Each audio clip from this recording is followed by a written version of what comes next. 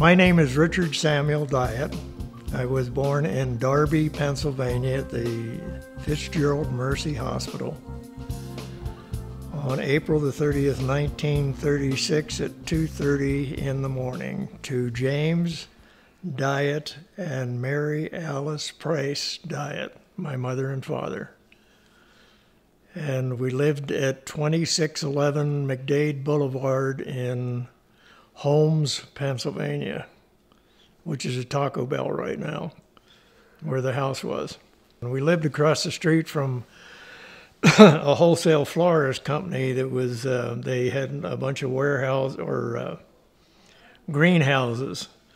And my father worked there when I was growing up. He started there as a carpenter, building workbenches and benches that the flowers were grown on.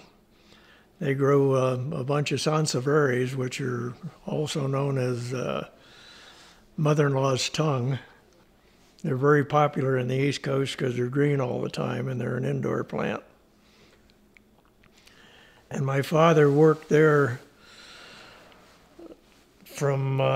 he worked there for many years, and then one day one of the drivers to deliver a load of flowers to New York either was sick or didn't come in, so my dad took the truck to New York. And when he got there, he was told by Duncan McCaw, he was the owner of the flower shop or the wholesale florist, and he says it's cash on delivery, no checks. This is in probably around 1934, 35. And so my dad's in New York. Communication wasn't really good. You didn't have payphones on every corner. So he didn't know what to do, so he figured he could take the truckload of flowers and he went down to the wholesale flower market, and he dropped the tailgate on the truck and started setting out his flowers, and they were buying them and paying for them. And a man came up to him, and he says he was dressed to the nines. He had spats on, which are white covers around your ankles and feet. And he looked at the load of flowers, and he says, don't sell any more. He says, I'll take the whole load. And my dad says, well, it's cash only. He says, no problem. And he gave him an address to go to, and it was down on Fifth Avenue in New York.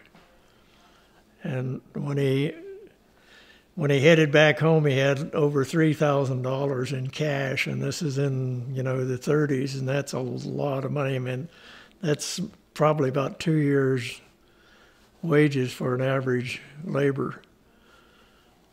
So when he got back to Holmes, Duncan McCaw took the money and said, James, go home, get cleaned up, get some rest. And he says, we'll load the truck and you can go back and do it again.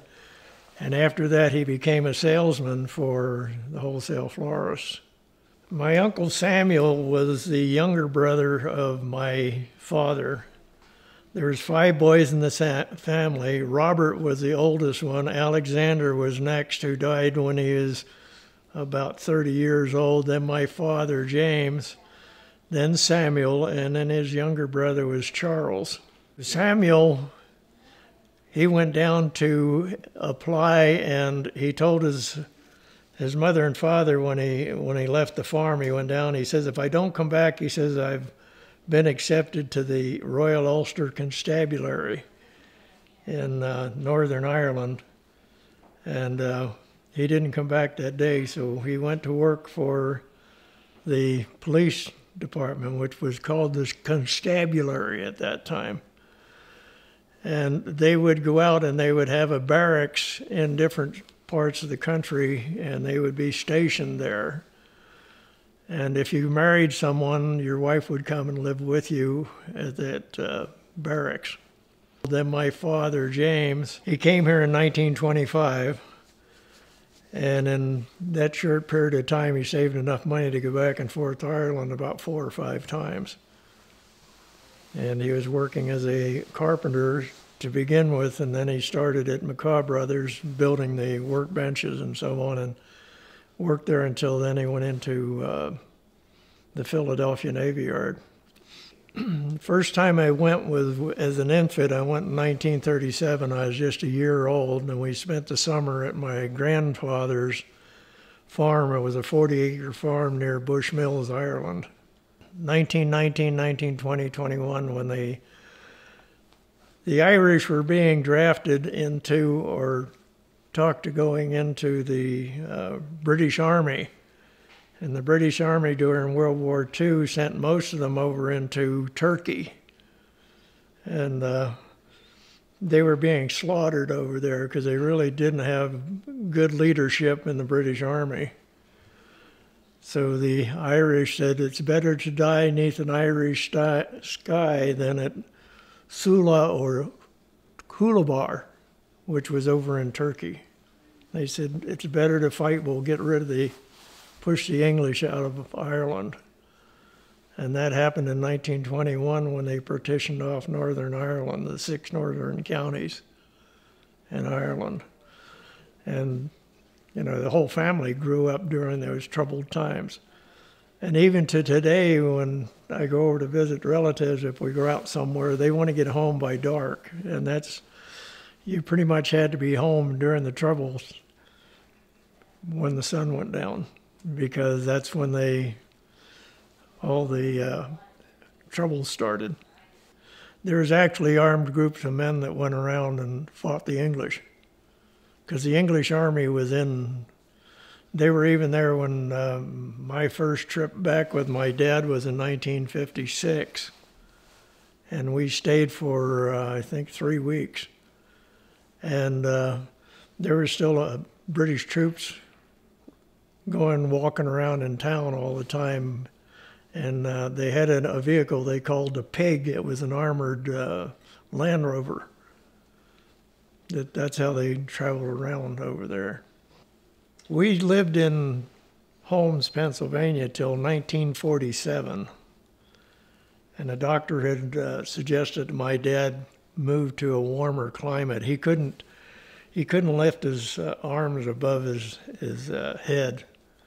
He had arthritis in his shoulders, so he said it would be good for you to move to a warm, dry climate. So we packed up, and a cousin that my dad came to the United States with was Alec McCurdy, and he lived in Los Angeles, so that's where we ended up going to.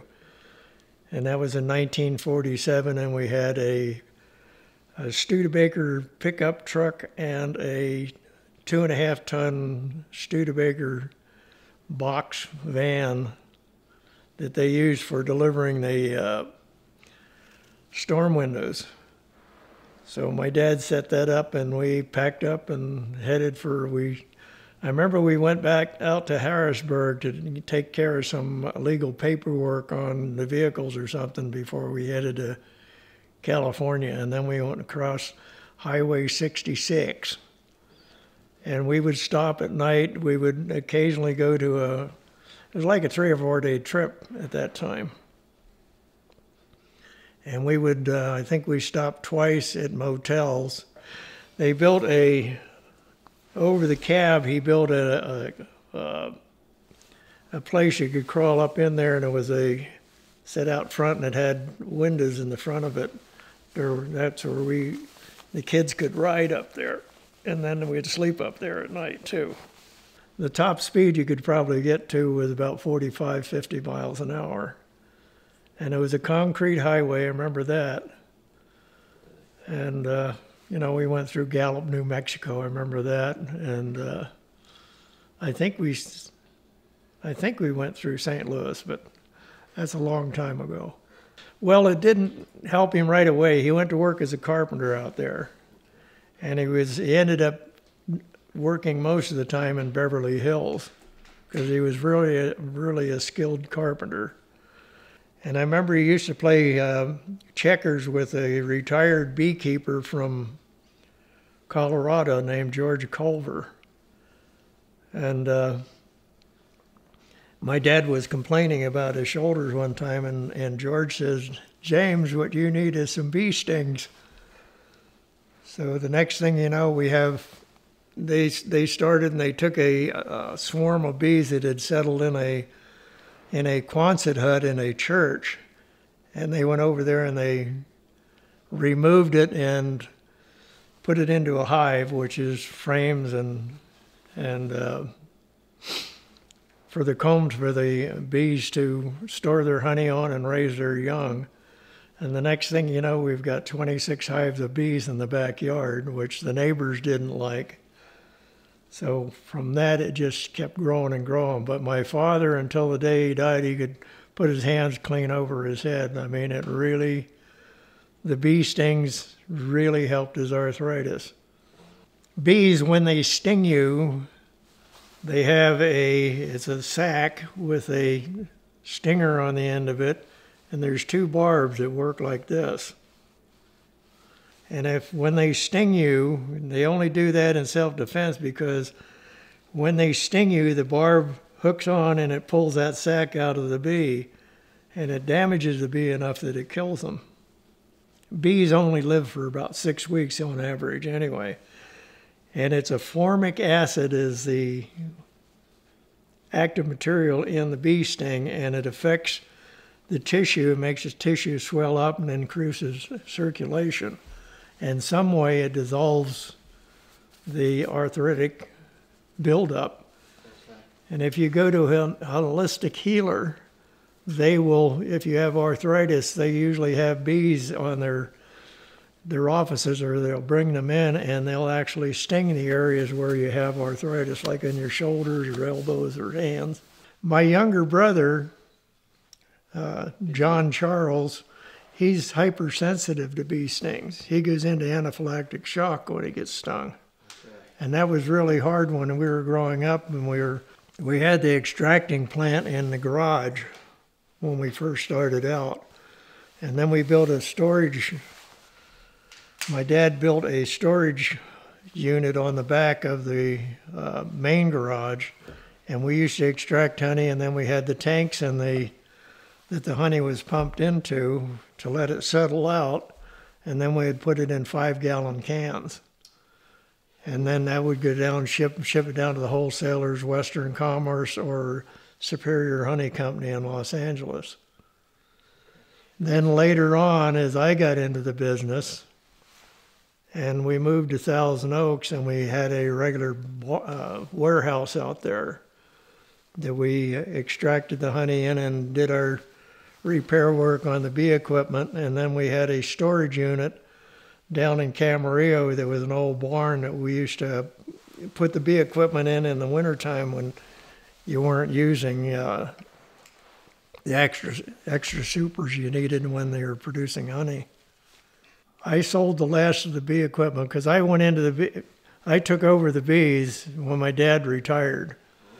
I was working on the fire department. I joined the fire department in 1959. And I'd work on the fire department. We worked 24-hour shifts, 24 on, 24 off, and we did that for 3 series, and then we were off for 3 days. So I had spare time that I started with 800 colonies of bees I got from my father, and I would do that on my days off. When I was working full-time in the bee business, at one time we had, in the almonds, we hauled 5,300 colonies in to pollinate the almond crop. We used to start hauling in about the 10th of February, and they'd be in the almonds for about 6 weeks during the almond bloom, and then we'd start hauling them, getting them out before they started spraying the pesticides on the trees. And they have a language. They talk to each other, and they have a way of, when they find a nectar source or a honey source, they'll come back to the hive and they do what they call the honey dance. And they vibrate, and they turn around, and they scientifically have studied it and learned how to decipher where they're telling each other bees to go. So when they come back and they transmit the information to the other bees, then the worker force will go out and go to that honey source. Grew up, I had an older sister and brother. James was the oldest. He was born in 1930.